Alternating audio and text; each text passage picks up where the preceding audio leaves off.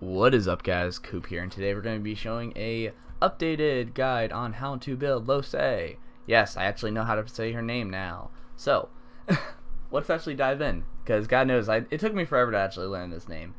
So, she has the Encourage base ability, which all humans have, which is really nice because it buffs up all sort of allies near you. So, really nice ability overall. Next, we have Maddening Song, which causes characters in your target area to become mad.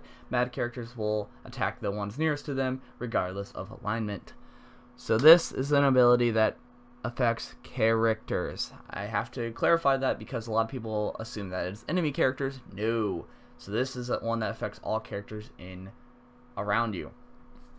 Very important to keep that in mind. So whatever you play her as, if you play her as range or melee, you need to make sure that you don't have another range or melee if you're going to be using Maddening Song. Keep in mind this is a source based ability, you won't be using it for a while, and even if you do get it, you don't have to follow through with it. But the important one is Encourage. That's the skill that you're going to be using constantly. Next, she has the human based ability of Initiative, which gives her 5% crit and initiative as well, and Thrifty, which is a nice thing in bartering. So how exactly do you want to build her? Well, there is actually a variety of different ways you can build her. I specifically like building her as a range-based character to abuse Maddening Song, because that's a nice little get out of free jail card, because you can have, if you have multiple enemies around you, you could be just like scream and then just run away. Encourage is really good base ability, and having that extra crit and initiative isn't bad. So, what's a few builds that you can do with her? Well, she's really good as a Shadow Blade. Why is she good as a Shadow Blade, you might say? Well, she has that 5% crit and that initiative, and then she also has that Encourage skill to help her out with boosting out her allies while she's running around. And she has Maddening Song, which is a nice get out of free jail card, along with Chameleon Cloak, Backlash to teleport right behind people, and Chicken Claw. So, nice ability overall. It all kind of fits together, so it's a nice little toolkit there. Another way you can build her is that of a Wayfarer.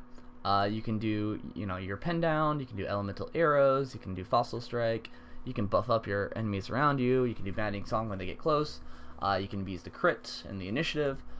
Talent-wise, you can build her pretty much whatever fits the role. Just use the typical roles based on if they run near you or whatnot.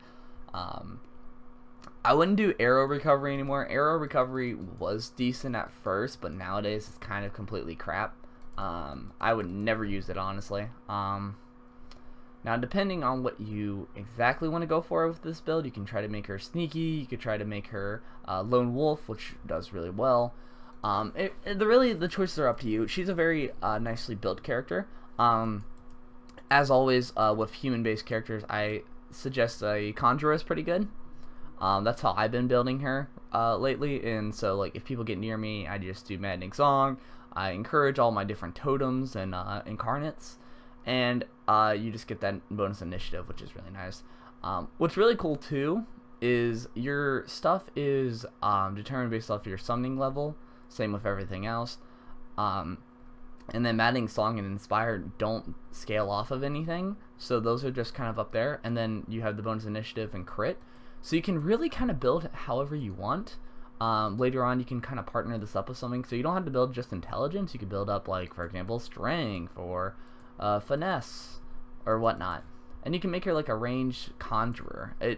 There's a variety of different ways to build her, so it keeps it kind of nice and simple, and so you can kind of put points where you really want it rather than having to be forced into something. So that's a nice build overall to do as well. But as a mage, she's also good. I like her as like a range-based character, but you can also do her as a melee-based character. It really depends. The main thing of the matter is just making sure that if you are going to be using Maddening Song, that you focus on making it to where like your party kind of complements around it. Because you have an ability that buffs people around you, and then you have an ability that hurts people around you. So you got to make sure that you kind of balance that out. I specifically like her as a Conjurer though, or a Rogue. But that's up to you guys as well. Anyways, I just wanted to make sure that I had an updated guide on all of these. Be sure to like, comment, subscribe, and comment below how you build Lohse. And I will see you guys next time.